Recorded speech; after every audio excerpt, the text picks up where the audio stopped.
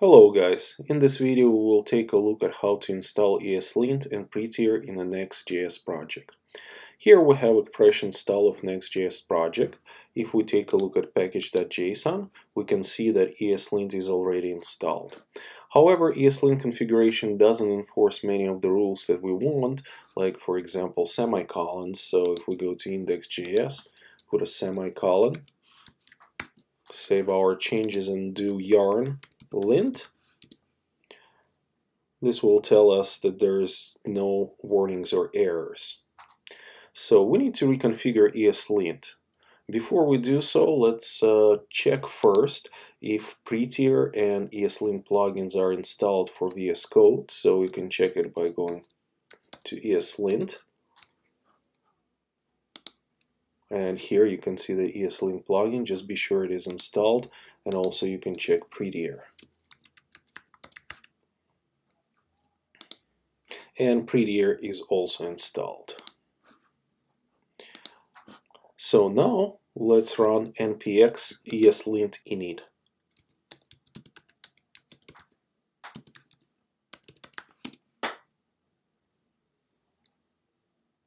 It will ask us a few questions. First, we would like to check syntax, find problems, and enforce code style.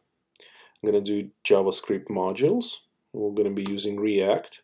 We don't have TypeScript. We're going to be running the code in a browser.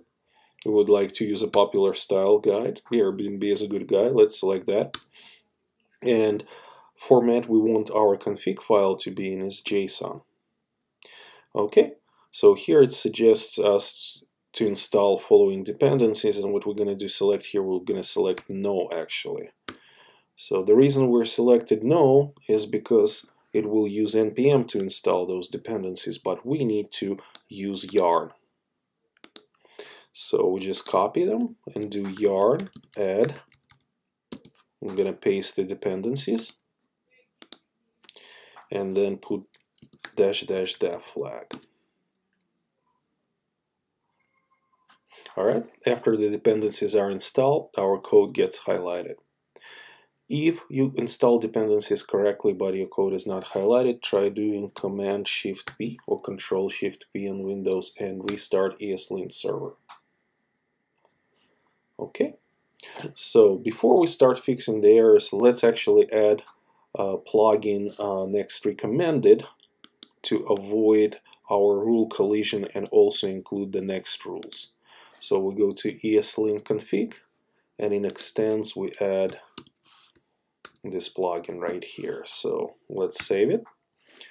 So now if we go to index.js and hover over the line, we can see that the React must be in scope when using JSX. So as you know, in Next.js you don't need to import React. So what we can do is to disable this rule. So let's go to Eslint rc.json and rules, and we'll type React in JSX scope, and we'll put off. Alright, let's take a look at the next error. This says that JSX is not allowed in files with extension.js. So what we can do, we can go ahead and disable that rule as well, or if you prefer to use JSX extension, you can just change the extension of the file to JSX. Alright, so now we have a few errors which we can actually fix by doing Command-Shift-P or Control-Shift-P on Windows and do fix all auto-fixable problems right here. Alright, let's save this. Now we can go to app.js file. So when we hover, it says component is missing in a props validation.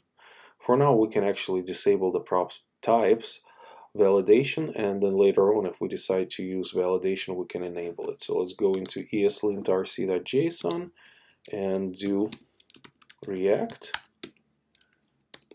prop types, and we do off as well.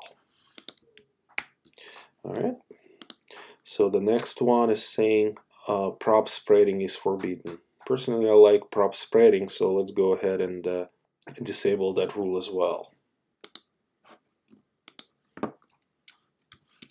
So I'll put React, JSX, props, no spreading, and we're gonna put off. All right. Now we have another issue is that, again, JSX is not allowed in JS styles, so we can just go ahead and rename our file to JSX. All right, and now we can auto fix our problems, the rest of them. Okay, let's save this file, and when we go into API hello.js file, we can see that there is only one error, and we can do the same. Command Shift P or Control Shift P fix auto fixable problems. We're all set with Eslint. So now let's install Prettier. While Eslint keeps the style in good shape, Prettier is used to auto format the code. Let's go ahead and install necessary dependencies for the Prettier. So we're gonna do yarn add Prettier Eslint config Prettier Eslint Eslint plugin Prettier, and we're gonna do --dev here. All right.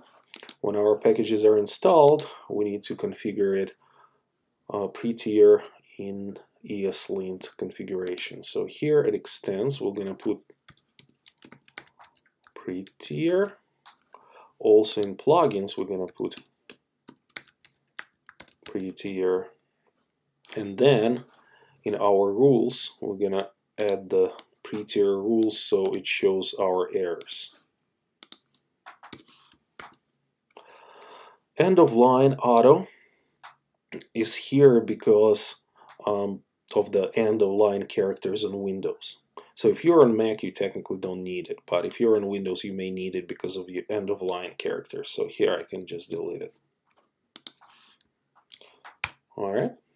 After I make changes, I can see that my files again has errors.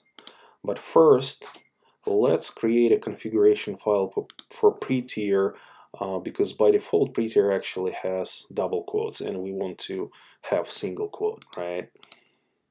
So we're going to do new file dot Prettier rc, and then we need to put the following.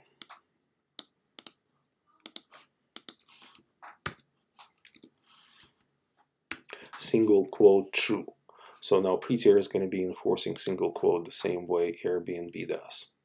All right, so here are the issues that we have, and we can actually, instead of doing auto-fixable problems, we can do yarn lint --fix.